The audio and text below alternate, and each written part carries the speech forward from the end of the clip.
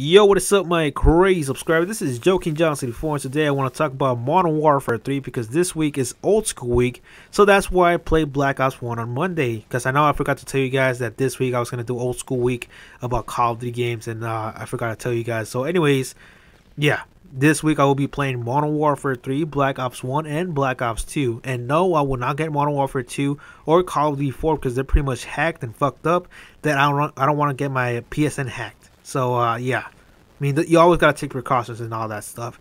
So, anyways, yeah. Today I just want to talk about Modern Warfare 3, how it was, how good it was, how bad it was. Also, you know, I'm not going to be like, you know, one-sided. I'm going to be both-sided. You know, I'm going to tell you guys the bad things and the good things and blah, blah. You know, I'm just going to tell you a little bit of my experience right now, guys. Modern Warfare 3, I consider this game as the most fun game of all time. I mean, not of all time, not every single game that was released on PS3, but like the most fun game of the whole series. I think it was the most fun game because of the people that I hanged out with.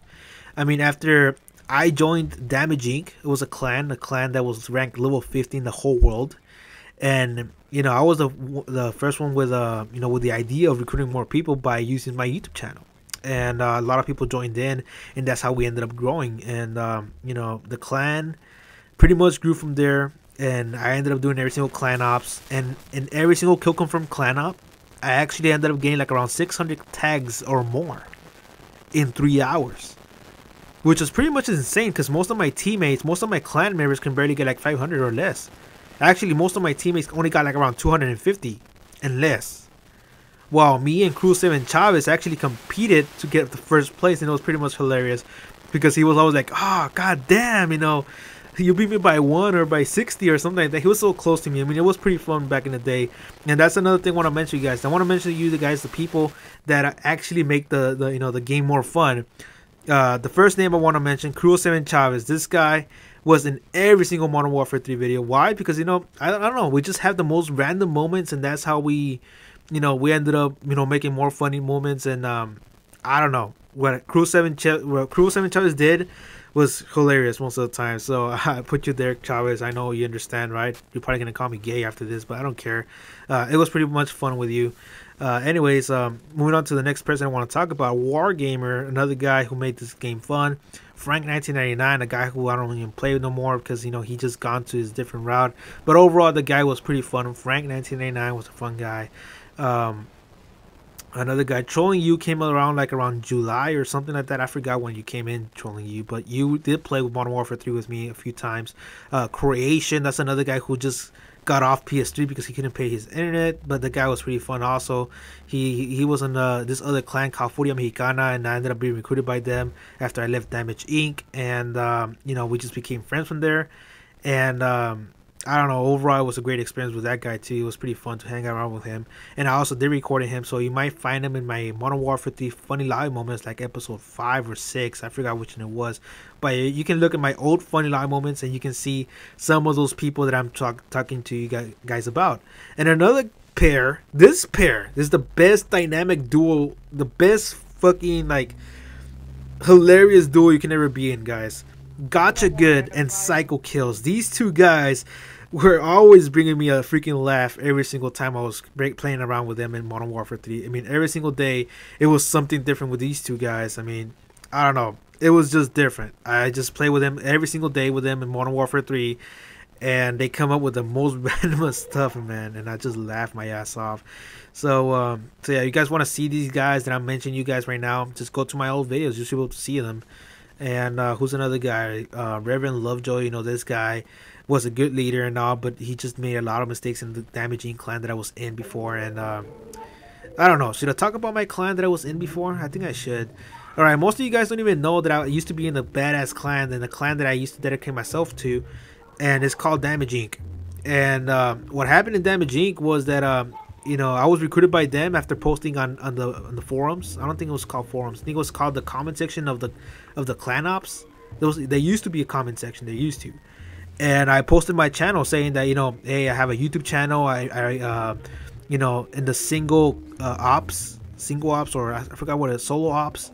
I used to record like around 600 kill confirmed tags per 3 hours, and they were like, all right, a lot of clans recruited me. but I chose Damage Inc. because there were like 25 people or 23 people, and I was like, you know what, I'm gonna pick up this clan. I know these guys have potential, and they did. Stanton Warrior, Reverend Lovejoy, Beast Boy Ren, who else had it? A lot of these people, they were pretty much, they were like 30-year-old guys, 40-year-old guys, and but they understand me, they because I was good. I told them the truth. I collect this much tags of kill confirm, and I'm that good. I want you guys to recruit me, and they were like, all right. I accepted their clan invite because I got like around 5 clan invites after posting that on the freaking comment section of the clan ops, and I was like, I'm not gonna be recruited by these other idiots, and I ended up being recruited by Damage Inc. So I joined Damage Inc.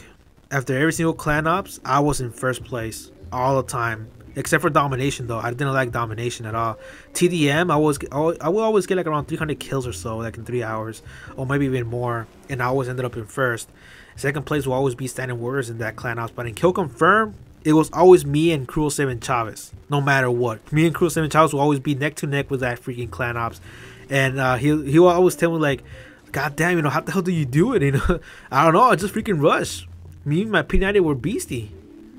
So yeah, a lot of things happened in Damage Inc. and it was just it's a long ass story, guys. Right now I'm just gonna stop the story because it is a really long story. You guys want me to tell you guys more about this story about Damage Inc.? Please let me know in the comment section. it is a really long, interesting story because I ended up leaving the clan, rejoining the clan. The clan ended up being in the top 50 in the whole world.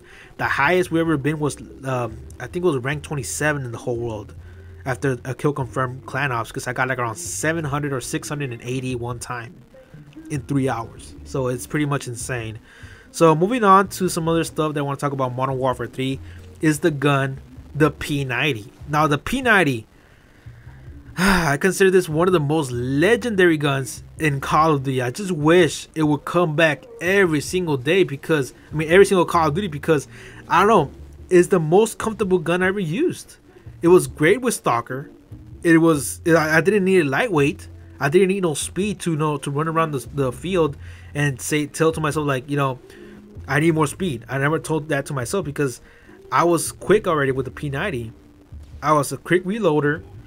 I was pretty much quick in aiming. I had Stalker. Everything was just there for me with the P90, and I was really surprised. So it's because in Black Ops 1 I used the AK-74U a lot of times that I just thought to myself like, I think every gun should be like this, but the P90 proved me wrong. So yeah, it is another long story for the P90. I'll explain it later, guys. So if you guys want more story from Modern Warfare 3, please let me know in the comment section. I'll bring you guys more gameplay for Modern Warfare 3. So yeah, I got a little bit tongue twisted there because I've been talking real fast because the video is about to end. So anyways, leave a like, leave a comment, tell me what's up, and I'll see you guys later, and enjoy your day.